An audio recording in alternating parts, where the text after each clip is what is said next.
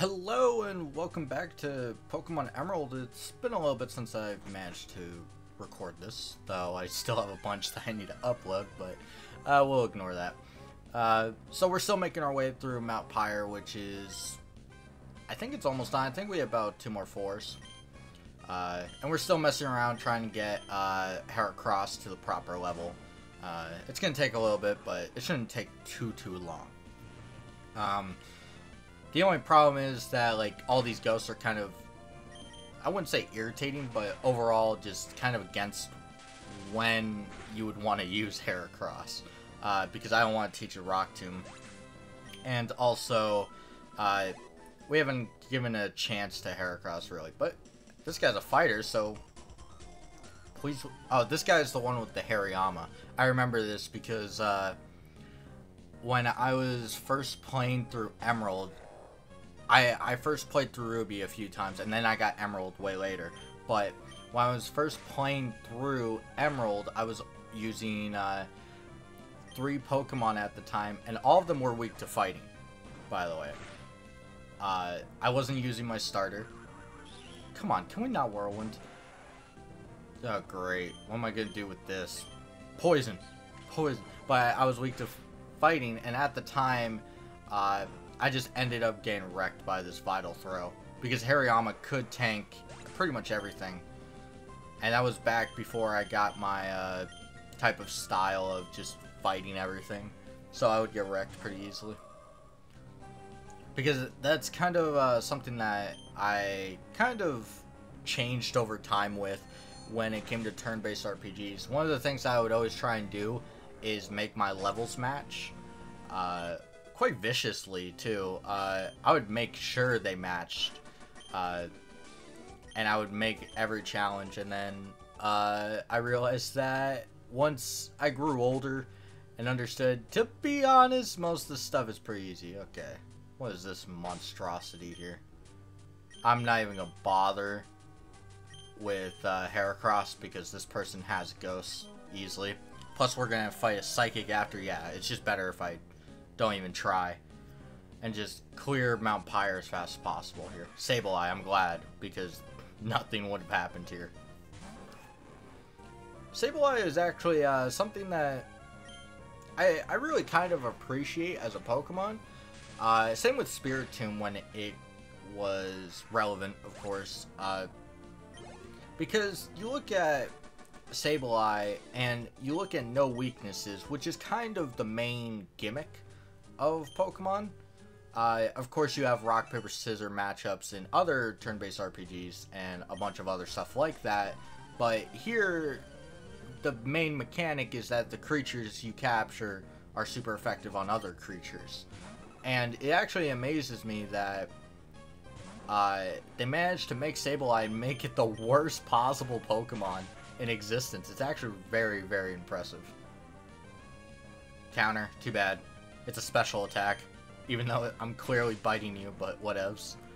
And it's actually kind of amazing that they managed to make Sableye into literally one of the worst things in creation, at least until its Mega Evolution. And even then, it's not the, oh, it's immune to everything now. It's, my god, it just happens to have a Mega Evolution that's really good. So that's Shadow Ball. Very powerful move. Yeah, I was wondering if Heracross can learn. I don't think he ever does. It's actually a physical move here, so if you have a physical user, it will actually be going on my Crobat, I believe. And I think that will be its final moveset change. Because I won't ever give it Fly. Wing Attack does way more for less wait time. So yeah, Crobat will be pretty much done, but that'll come across once we actually get nothing in the grave, really. Alright, so we have some items to grab. I believe we need to do the bottom one. I believe the top one leaves us outside of it. Yeah, there we are.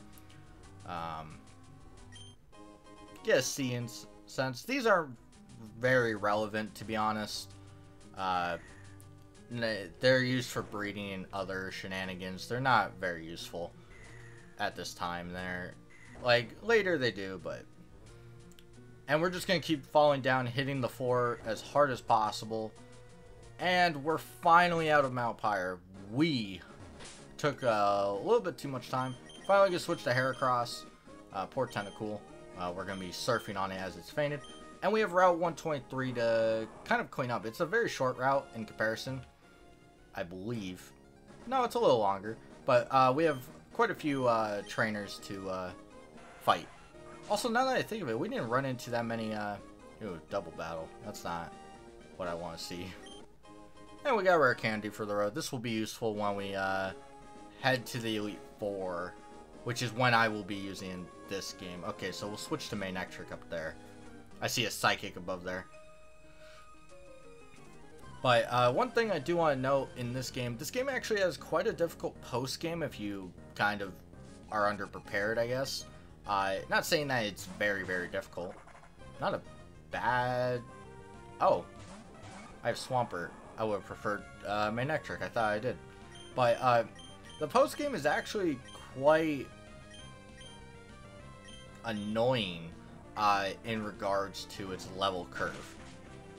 Now, I'm not going to have that much of a problem with it because I know what's in the post-game, and also my team is kind of set up in a way to abuse most of the weaknesses. That is really irritating. Toxic. That's real irritating. Oh well. I love how Heracross is 8 levels lower than Swampert and is faster. That's just proof how Swampert is super slow. But that's fine. He's my go-to, you're gonna tank anything that isn't a grass move. That will be getting one more of those. Okay, you got poisoned, which is kind of impressive. There you are. I knew we have a... No, not check the tag. We have plenty of berries. That's probably one thing I haven't really used and abused in this game, is that the berries you can grow pretty rapidly and pretty easily. And I could have probably not have to do anything, especially since their storage space is basically unlimited. Oh, I need Manectric here. I'm glad Heracross is at 32. We're getting to the point where we're going to be heading out towards a quite different area, I guess. And I need Heracross to be a certain level to really be useful. Luckily, I switched to Manectric. This would have sucked for Heracross. Probably should just use Thunderbolt now that I think of it. It didn't matter. But Heracross, I kind of need him to be a little higher. He's going to have an easy time with the wild Pokemon that we're going to be fighting.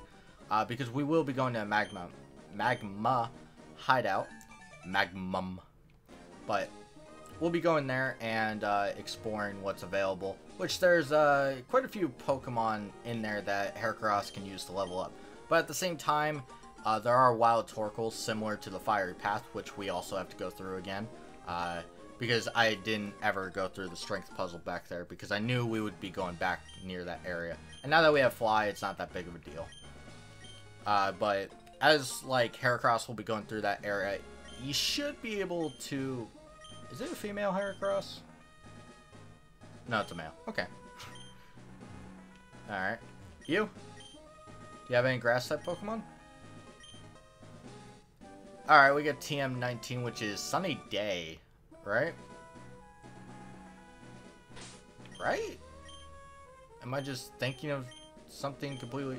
No, it's Gigadron. Why was I thinking Sunny Day? Didn't I already get Sunny Day too? What the hell? What am I thinking of? Giga Drain, 60 power, very low PP, becomes better in later generations. Overall, it's not a bad move. We will be giving it to a team member of ours eventually. We might fight this as a double battle.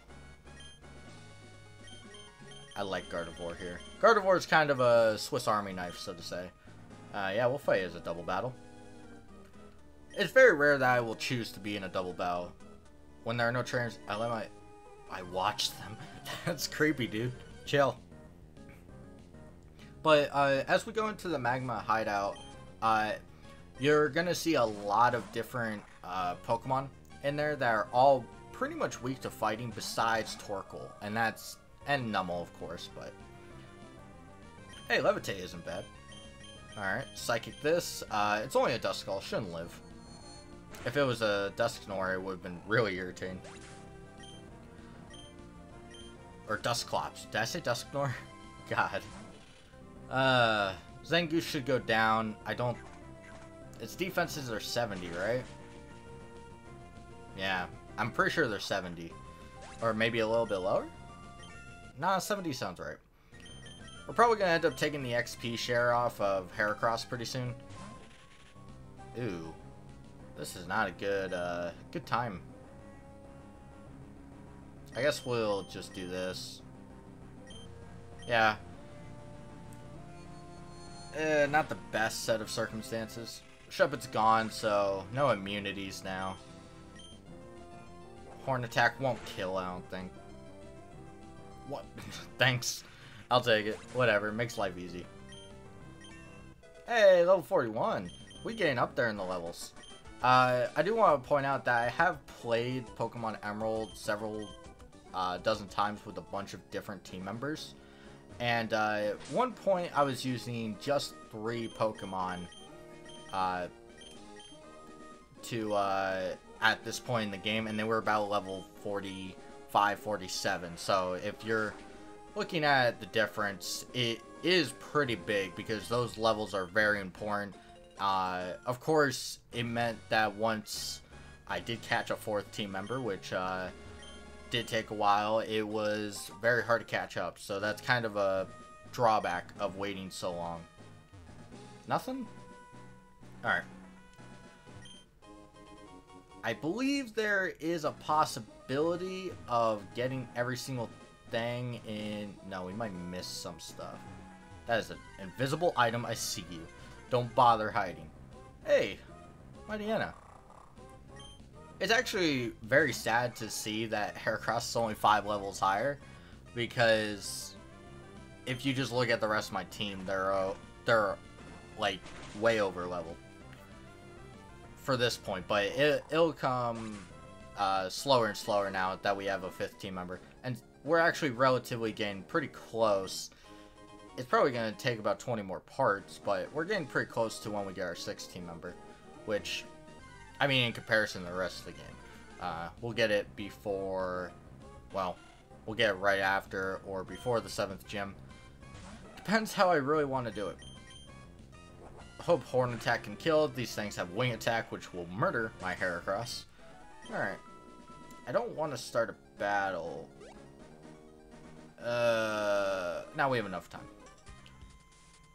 Want to determine how strong you'll be the test? I don't think you're going to be that good of a test. Just personally.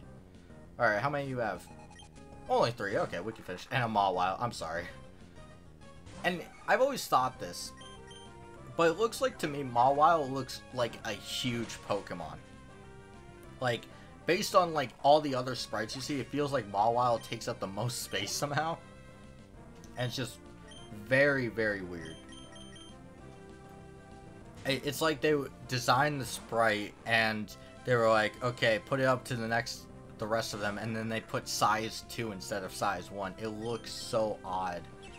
Why are you stalling? Why are you the worst Pelipper? But with this, I think we're going to be ending today's part. We will be back finishing up Route 123 and then getting started on the Fiery Path. We'll be cleaning that up. It's only like a few minutes. And then we'll be going into Magma Hideout, where hopefully Heracross can... Oh. Well, sorry Swampert. You don't have anything that can really kill us. But we'll be heading to the Magma Hideout. If we won't be in the next part, we will be the part after. But I don't think we have that much to really do. So we should be in there next part. But as always, I hope to see you guys next time. If you would show some support, however way you really want to, that would be very much appreciated. To best even me, your strength is marvelous. So have a marvelous day, and I will hope to see you guys next time. As always, till then.